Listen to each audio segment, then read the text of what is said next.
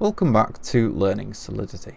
Now in today's tutorial we're going to be looking at interacting with the Ethereum network using Java and a framework called the web3j framework.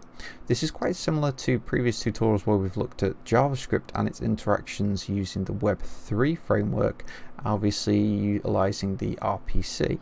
The Web3j framework does it in almost a very similar way. So all you're going to be doing is interacting with the RPC, and in this case we're going to carry on using Ganache. I've reset my Ganache to basically be a standard installation. I haven't really done anything different with this Ganache from a standard installation. It is the most up-to-date version, which I believe, if I am correct, that is version 1.2.2. Now obviously when this video goes out that's the current version, but things may have changed. The only thing actually that I've just remembered I did change is to make sure that the port number is 8545, which is the standard RPC port. I noticed when I did an update the other day it actually used a different port. I can't remember off the top of my head what it was. So you're going to need a few things to get going with this tutorial. You're going to need Solc, which is the Solidity compiler, and you're going to need the web3j command line client. Now I'll leave links in the description box down below, so do check those out. And to get things going, what you need to do is download the Solc compiler from the Solidity downloads. Again, check my links down below, as well as the web3j command line client. Once you've downloaded both of those archives, extract them to a whichever directory you would like to do, and then make them accessible from any location on your file system. You don't have to, but this makes life a lot easier.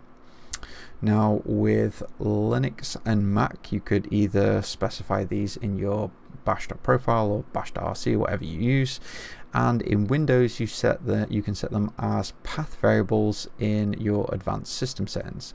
Now if you've not done that before, you can simply hit the Windows key, type advanced, click view advanced system settings, go to environment variables, find path in either your user or your system, click edit, and then add the two directories at the bottom of your list. Once you've added those, if you kicked up something like, let's make sure I've got a fresh version of PowerShell running. If I now type Solc, I've now got Solc available to me as well as the web3j client. So now I have those two tools available to me, I can get going. Now I have created a very basic Java sort of package which I've done using a combination of Gradle and IntelliJ's IDEA. There is a community edition for this which is free, so do check that out. You can use this without IntelliJ IDEA, but for these tutorials I think it's just a little bit more visual if we do use them. And all I've got is basically in my settings.gradle is the project name, and the build file has some very basic instructions. Now from this you can see I'm using Java, I'm using IDEA, I'm using Java 1.8 to build, and also my source file I'm going to be building to, and my source files are going to be based off Java 1.8. And if you're not too sure what a Gradle file is, or sort of a Gradle project is more specifically, it's essentially a build tool, and it's something I've used quite frequently. If you're an experienced Java developer you probably know about Gradle. If not, you've probably heard about things like Maven and Ant. Again, it's very similar to those. You can simply state a set of instructions which will go and download dependencies, build your standard classes or archives in certain ways, and so forth. It's quite a very versatile sort of, I'd say it's a continuous integration tool. But I'm not going to go into that too much. So we've got that set up. Now to get things going with our Gradle project, we simply need to navigate to the directory that we're going to be working with today, which in this case for me it's going to be, I think it's in my documents, GitHub Learning Solidity, and this will be tutorial 31 I believe. Now If you're a Windows user, you need to use the Gradle w.bat file. If you're a Mac or Linux user, you can use the Gradle w file. Just check that that is executable before starting. So what I'm going to do is find my Gradle w.bat, and by running this, it will download all the dependencies you need. I've already set this up, obviously, with a Gradle wrapper. That's what the Gradle W is. It's Gradle wrapper, and this basically means you don't need to have Gradle installed locally. The Gradle wrapper just is like an attached client more than anything that's built into your application. So if I run that, what I'll do is go and get all the things I need to run this project. I've actually already run this, and then basically give me the ability to run certain tasks. Now for this, you won't need to do much for now because it's already set up. Now you might have noticed a couple of things like IDE tasks. Because I'm using IntelliJ, I basically just set this up so the IDE can actually interact with my Gradle project quite easily. As you can see in IDEA, it gives you full set of Gradle tasks to interact with. But again, I'm not going to go into that. So now we have everything set up, what we're going to do is look at converting Solidity source code into Java code that's ready to interact with the RPC. Now we have our address book, which we've used in the past couple of tutorials, where it's just a simple Solidity contract where we can get a list of addresses for our specific address that has a range of aliases set against it. We can also remove addresses from this list as well. So the first thing that we're going to need to do is we're going to need to convert this address book contract into a binary and an ABI. Now the ABI is the application binary interface, which is just the set of instructions that tells us, for instance, like this get addresses method is public, it returns an array of addresses and so forth. So basically we're just setting up our definitions and our compiled Solidity contract. Now to do this, let's just jump back into our PowerShell. I covered the setting up the environment variables for the Sulk and the Web3 client, so I can show you how to build a address book quite easily. Now you don't have to set these environment variables up, it will work fine without them. You just need to remember to set your paths every time that you basically execute one of these commands. For me, it's going to be a little easier because I have set them up. So the first thing we're going to do is compile our Solidity contract into our ABI on our binary. Now to do that, we can simply state Sulk. Let's start typing in the right window. So Sulk, and then it is our source path. Now what I've done is I've set the Solidity contract to exist in source, main, resources, Solidity, and then addressbook.sol. So we're going to do a state Sulk, then source, main, resources, Solidity, and then addressbook.sol. We want to have an output of a binary and also an ABI. We want to optimize it. We don't have to, but it's always good to. And then we want to set an output directory of source, main, resources, out. Now if I run that, it should generate me an ABI file and a binary file from my contract. Now we can check that out by either navigating to that directory and checking, or go into our IntelliJ and see if those two files exist, and you can see they do.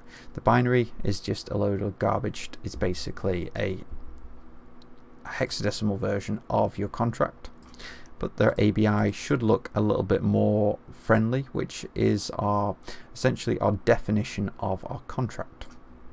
Okay, so we've set those two up. Now what we need to do is we need to generate some Java from those two files. Now we can do this with the web3j command line client by simply setting the web3j. We are generating we're using some Solidity. We first need to specify our binary, then our ABI file. So let's specify source, main, resources, out, and then our binary first, address book.bin, then again source main resources, output address book.api. Now we need to specify an output for our Java, which is going to just simply source main Java. And then the final thing that we need to do is specify a package that we're going to be generating for our class. Now in this case I'm going to be specifying package youtube.solidity.learning.contracts. Okay, so now if I build that, hopefully it has generated my smart contract for me, but I don't think it did because I missed something there. What was I missing? So to generate blah blah blah. So I had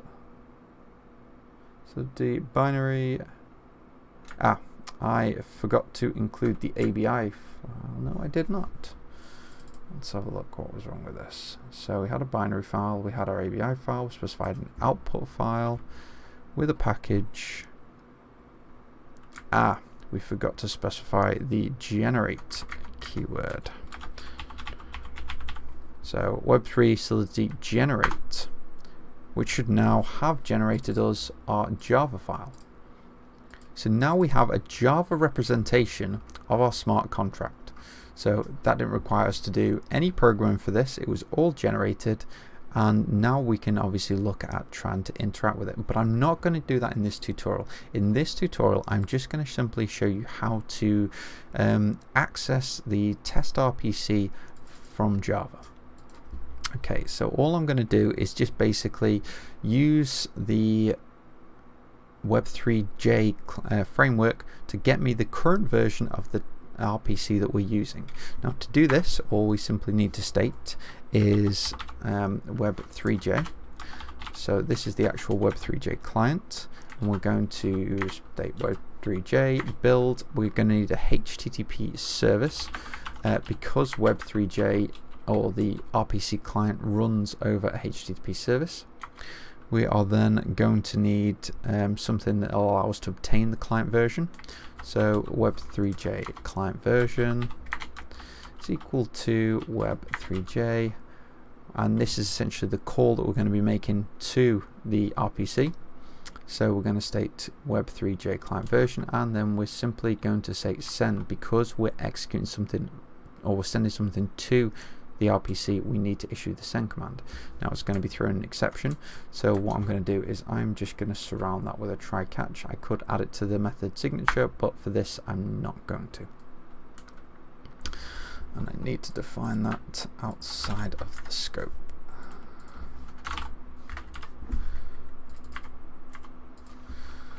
So the next thing we need to do now is just simply get our current version. So we're going to have a string. We're going to say the web3 client version string is equal to the web3 client version dot get web3 client version. It may not be initialized, so equal to null. Now, and then we can simply state system.out .print line, and then let's just say web3 client version is going to be the web3 client version string. Now to run this, it can be quite straightforward. When you import a file or import a project to IntelliJ, you can simply click the play button. To import your project, which I probably should have covered earlier on in the tutorial, you simply just need to do file, open. Oh, sorry, let's just start again. File, I believe it should pop up as open new project from existing sources. Specify your project, which in this case it'll be something like documents, GitHub, learning Solidity, tutorial 31. This one's already open, and then basically it should give you a few wizard windows that'll be like do you want to import this project as X, Y, and Z? Make sure you specify Gradle. Once you've done that, click the box that says use Gradle wrapper. Then if you just press OK, it should import the project just like this, which should allow you to interact with the whole of the project like I am. So then when it comes to actually running the application, you can simply state, you right click on the little play button, debug, and then what it'll do is it'll actually execute it. You might not be able to see the little window at the bottom, which says the Web3 client version. I don't know if I can zoom in on that. I cannot, unfortunately, but it says the Web3 client version is Ethereum.js test RPC v 2.2.1, and that is using Ethereum.js. Now that basically means that everything has worked and we are interacting with the RPC on the Ethereum network from Java. Now I'm going to cut it there today because I feel like this might have gone on long enough, and in the next tutorial we're going to be looking at deploying our contract as well as loading our contract, and also maybe some basic interactions with our contract's functionality. Now I hope you found this useful, and I'll catch you next time.